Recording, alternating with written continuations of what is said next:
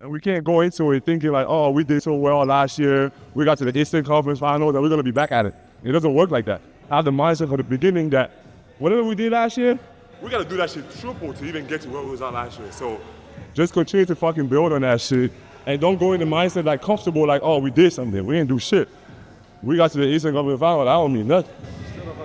You know what I'm saying? Like, we still got to hunt. Like, we still got to go out there and fucking be the dogs that we are. Every single night, run fast, play fast, do what we do, can't be comfortable. Like, that's what kills you. When you go out there, you get to the Eastern Conference one time, you get comfortable. Like, we're going to get back to it. Like, yeah, that's just not easy. I won a championship. I was like, 3rd year, and I'm thinking like, oh, man, I'll be right back to it. I ain't touch it. I ain't touched it till like recently, you know what I mean? And that was like, probably took like 4 or 5 years. Just keep that focus in mind when we're going to the season. And we gonna need, like I said, we gonna need every single one of you. We never know what happens. You be in the season, somebody might go to jury, do whatever, but you come back one day, somebody hurt, and you get an opportunity, you gotta use that shit. Sometimes you're watching young guys come in the game, 4 minutes left, garbage play and shit, and you just bullshit. Like, that shit is important because they're watching that.